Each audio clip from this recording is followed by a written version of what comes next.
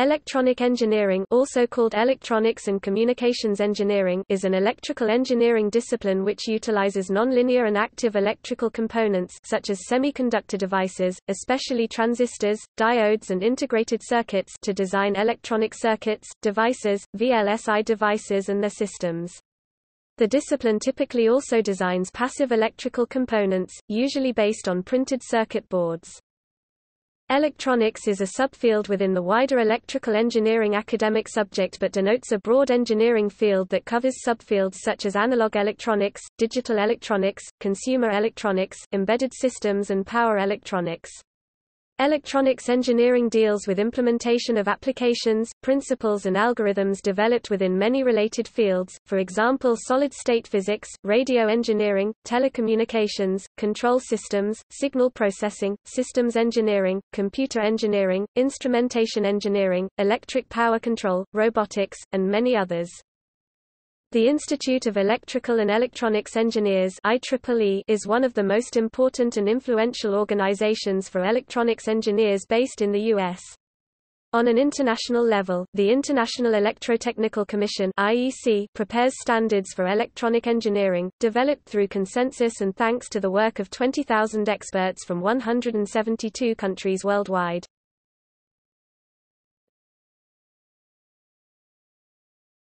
Topic: Relationship to electrical engineering. Electronics is a subfield within the wider electrical engineering academic subject. An academic degree with a major in electronics engineering can be acquired from some universities, while other universities use electrical engineering as the subject. The term electrical engineer is still used in the academic world to include electronic engineers. However, some people consider the term electrical engineer should be reserved for those having specialized in power and heavy current or high voltage engineering, while others consider that power is just one subset of electrical engineering, as well as electrical distribution engineering. The term power engineering is used as a descriptor in that industry. Again, in recent years there has been a growth of new separate entry degree courses such as Systems Engineering and Communication Systems Engineering, often followed by academic departments of similar name, which are typically not considered as subfields of electronics engineering but of electrical engineering.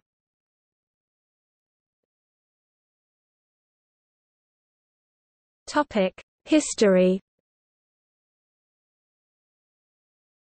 Electronic engineering as a profession sprang from technological improvements in the telegraph industry in the late 19th century and the radio and the telephone industries in the early 20th century. People were attracted to radio by the technical fascination it inspired, first in receiving and then in transmitting. Many who went into broadcasting in the 1920s were only amateurs in the period before World War I. To a large extent, the modern discipline of electronic engineering was born out of telephone, radio, and television equipment development and the large amount of electronic systems development during World War II of radar, sonar, communication systems, and advanced munitions and weapon systems. In the interwar years, the subject was known as radio engineering and it was only in the late 1950s that the term electronic engineering started to emerge.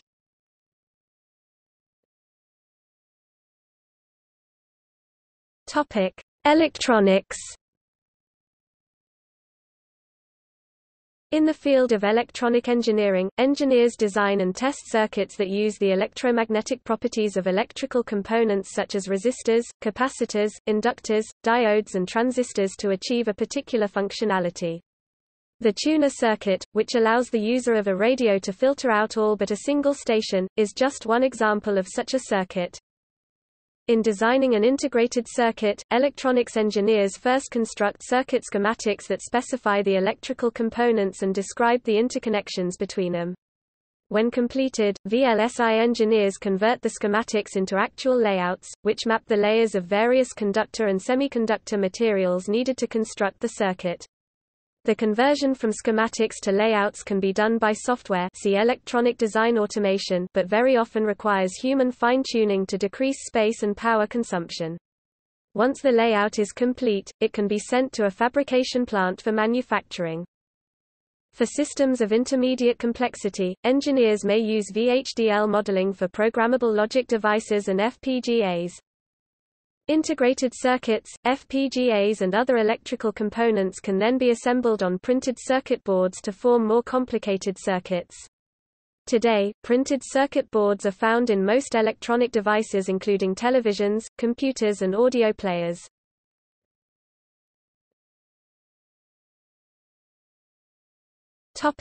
Subfields.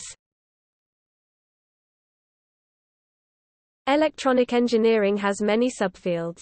This section describes some of the most popular subfields in electronic engineering. Although there are engineers who focus exclusively on one subfield, there are also many who focus on a combination of subfields. Signal processing deals with the analysis and manipulation of signals. Signals can be either analog, in which case the signal varies continuously according to the information, or digital, in which case the signal varies according to a series of discrete values representing the information. For analog signals, signal processing may involve the amplification and filtering of audio signals for audio equipment or the modulation and demodulation of signals for telecommunications. For digital signals, signal processing may involve the compression, error checking and error detection of digital signals. Telecommunications engineering deals with the transmission of information across a channel such as a coaxial cable, optical fiber or free space. Transmissions across free space require information to be encoded in a carrier wave in order to shift the information to a carrier frequency suitable for transmission. This is known as modulation. Popular analog modulation techniques include amplitude modulation and frequency modulation. The choice of modulation affects the cost and performance of a system, and these two factors must be balanced carefully by the engineer. Once the transmission characteristics of a system are determined, telecommunication engineers design the transmitters and receivers needed for such systems. These two are sometimes combined to form a two-way communication device known as a transceiver.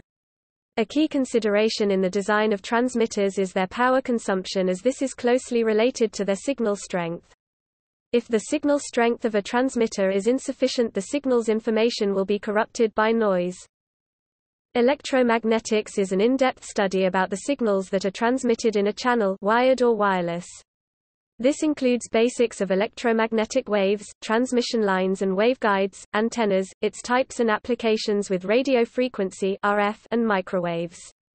Its applications are seen widely in other subfields like telecommunication, control and instrumentation engineering. Control engineering has a wide range of applications, from the flight and propulsion systems of commercial airplanes to the cruise control present in many modern cars. It also plays an important role in industrial automation. Control engineers often utilize feedback when designing control systems. For example, in a car with cruise control, the vehicle's speed is continuously monitored and fed back to the system, which adjusts the engine's power output accordingly. Where there is regular feedback, control theory can be used to determine how the system responds to such feedback. Instrumentation engineering deals with the design of devices to measure physical quantities such as pressure, flow and temperature. These devices are known as instrumentation. The design of such instrumentation requires a good understanding of physics that often extends beyond electromagnetic theory. For example, radar guns use the Doppler effect to measure the speed of oncoming vehicles. Similarly, thermocouples use the Peltier-Seebeck effect to measure the temperature difference between 2 points. Often instrumentation is not used by itself, but instead as the sensors of larger electrical systems. For example, a thermocouple might be used to help ensure a furnace's temperature remains constant. For this reason, instrumentation engineering is often viewed as the counterpart of control engineering. Computer engineering deals with the design of computers and computer systems. This may involve the design of new computer hardware, the design of PDAs, or the use of computers to control an industrial plant. Development of embedded systems made for specific tasks, e.g., mobile phones, is also included in this field. This field includes the microcontroller and its applications. Computer engineers may also work on a system's software. However, the design of complex software systems is often the domain of software engineering, which is usually considered a separate discipline. VLSI design engineering. VLSI stands for Very Large Scale Integration. It deals with fabrication of ICs and various electronic components.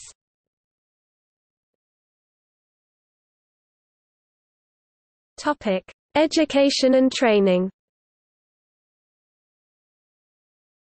Electronics engineers typically possess an academic degree with a major in electronic engineering. The length of study for such a degree is usually 3 or 4 years, and the completed degree may be designated as a Bachelor of Engineering, Bachelor of Science, Bachelor of Applied Science, or Bachelor of Technology depending upon the university. Many UK universities also offer Master of Engineering degrees at the graduate level. Some electronics engineers also choose to pursue a postgraduate degree such as a Master of Science, Doctor of Philosophy in Engineering, or an Engineering Doctorate. The master's degree is being introduced in some European and American universities as a first degree, and the differentiation of an engineer with graduate and postgraduate studies is often difficult. In these cases, experience is taken into account. The master's degree may consist of either research, coursework, or a mixture of the two. The Doctor of Philosophy consists of a significant research component and is often viewed as the entry point to academia.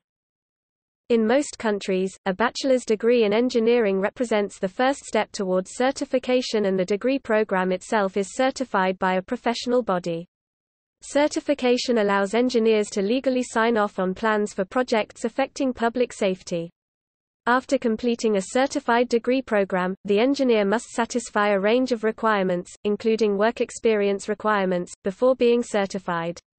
Once certified, the engineer is designated the title of professional engineer in the United States, Canada, and South Africa, chartered engineer or incorporated engineer in the United Kingdom, Ireland, India, and Zimbabwe, chartered professional engineer in Australia and New Zealand, or European engineer in much of the European Union. A degree in electronics generally includes units covering physics, chemistry, mathematics, project management, and specific topics in electrical engineering. Initially, such topics cover most, if not all, of the subfields of electronic engineering. Students then choose to specialize in one or more subfields towards the end of the degree. Fundamental to the discipline are the sciences of physics and mathematics, as these help to obtain both a qualitative and quantitative description of how such systems will work. Today most engineering work involves the use of computers, and it is commonplace to use computer-aided design and simulation software programs when designing electronic systems. Although most electronic engineers will understand basic circuit theory, the theories employed by engineers generally depend upon the work they do. For example, quantum mechanics and solid-state physics might be relevant to an engineer working on VLSI but are largely irrelevant to engineers working with embedded systems. Apart from electromagnetics and network theory, other items in the syllabus are particular to electronics engineering course. Electrical engineering courses have other specialisms such as machines, power generation, and distribution. This list does not include the extensive engineering mathematics curriculum that is a prerequisite to a degree.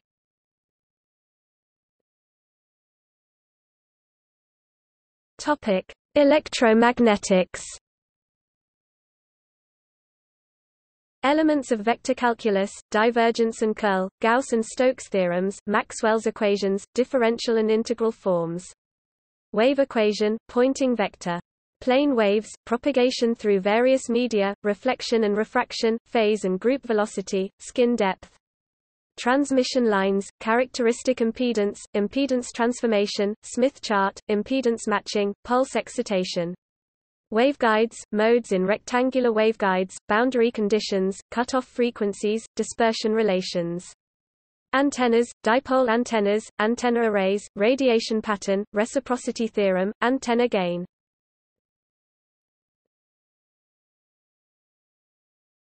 Topic: Network analysis. Network graphs, matrices associated with graphs, incidence, fundamental cut set, and fundamental circuit matrices. Solution methods, nodal and mesh analysis. Network theorems, superposition, Thevenin and Norton's maximum power transfer, Y-delta transformation. Steady-state sinusoidal analysis using phasors. Linear constant coefficient differential equations, time domain analysis of simple RLC circuits, solution of network equations using Laplace transform, frequency domain analysis of RLC circuits. Two-port network parameters, driving point and transfer functions. State equations for networks. Topic: Electronic devices and circuits. Electronic devices, energy bands in silicon, intrinsic and extrinsic silicon. Carrier transport in silicon, diffusion current, drift current, mobility, resistivity. Generation and recombination of carriers. PN junction diode, Zener diode, tunnel diode, BJT, JFET, MOS capacitor, MOSFET, LED, PIN and avalanche photodiode, lasers. Device technology, integrated circuit fabrication process, oxidation, diffusion, ion implantation, photolithography, N-tub, P-tub and twin-tub CMOS process, analog circuits, equivalent circuits, large and small signal of diodes, BJT, JFETs, and MOSFETs. Simple diode circuits, clipping, clamping, rectifier. Biasing and bias stability of transistor and FET amplifiers. Amplifiers, single and multi-stage, differential, operational, feedback and power. Analysis of amplifiers, frequency response of amplifiers. Simple op-amp circuits. Filters. Sinusoidal oscillators, criterion for oscillation, single transistor and op-amp configurations. Function generators and wave-shaping circuits, power supplies, digital circuits, Boolean functions NOT, and, OR, XOR. Logic gates, digital IC families DTL, TTL, ECL, MOS, CMOS. Combinational circuits, arithmetic circuits, code converters, multiplexers and decoders. Sequential circuits, latches and flip-flops, counters and shift registers. Sample and hold circuits, ADCs, DACs. Semiconductor memories. Microprocessor 8086, architecture, programming, memory and I/O interfacing. Topic: signals and systems. Definitions and properties of Laplace transform, continuous time and discrete time Fourier series, continuous time and discrete time Fourier transform, Z transform. Sampling theorems. Linear time invariant (LTI) systems, definitions and properties, causality, stability, impulse response, convolution, poles and zeros, frequency response, group delay, phase delay. Signal transmission through LTI systems. Random signals and noise, probability, random variables, probability density function, autocorrelation, power spectral density, function analogy between vectors and functions.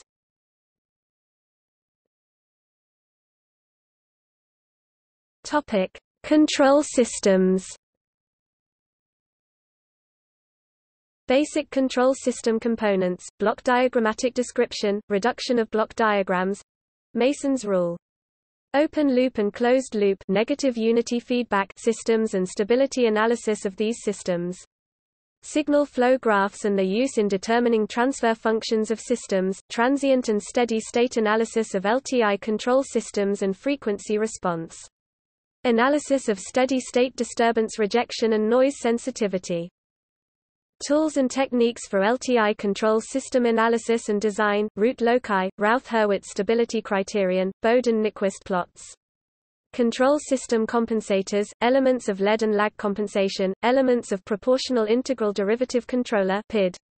Discretization of continuous time systems using zero-order hold (ZOH) and ADCs for digital controller implementation. Limitations of digital controllers, aliasing. State variable representation and solution of state equation of LTI control systems. Linearization of nonlinear dynamical systems with state space realizations in both frequency and time domains. Fundamental concepts of controllability and observability for MIMO LTI systems. State space realizations, observable and controllable canonical form. Ackermann's formula for state feedback pole placement. Design of full-order and reduced-order estimators.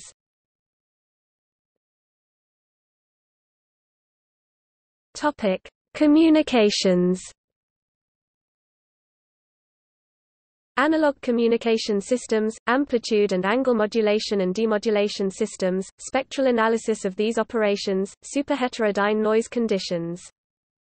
Digital communication systems, pulse code modulation (PCM), differential pulse code modulation (DPCM), delta modulation (DM), digital modulation, amplitude, phase and frequency shift keying schemes (ASK, PSK, FSK), matched filter receivers, bandwidth consideration and probability of error calculations for these schemes, GSM, TDMA.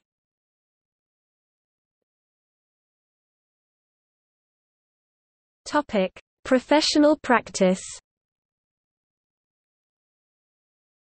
Professional bodies of note for electrical engineers include the Institute of Electrical and Electronics Engineers (IEEE) and the Institution of Electrical Engineers (IEE), now renamed the Institution of Engineering and Technology or IET. Members of the Institution of Engineering and Technology (MIET) are recognized professionally in Europe as electrical and computer technology engineers. The IEEE claims to produce 30% of the world's literature in electronic engineering, has over 430,000 members, and holds more than 450 IEEE-sponsored or co-sponsored conferences worldwide each year. SMIEE is a recognized professional designation in the United States.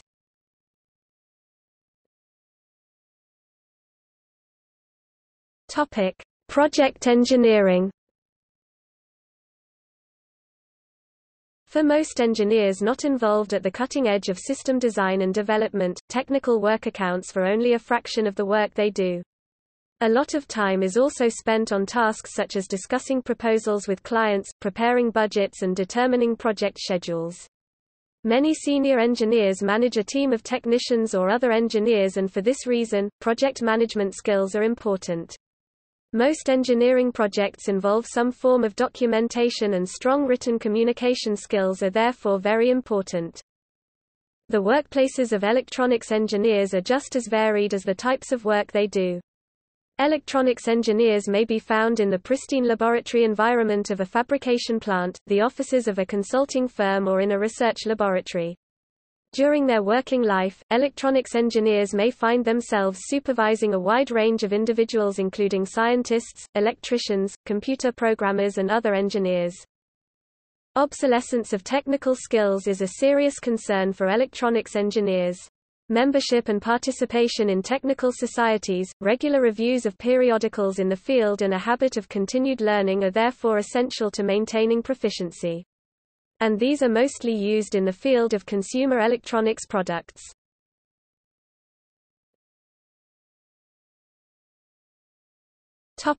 See also: Electrical engineering technology, Glossary of electrical and electronics engineering, Index of electrical engineering articles, Information engineering, List of electrical engineers, Timeline of electrical and electronic engineering.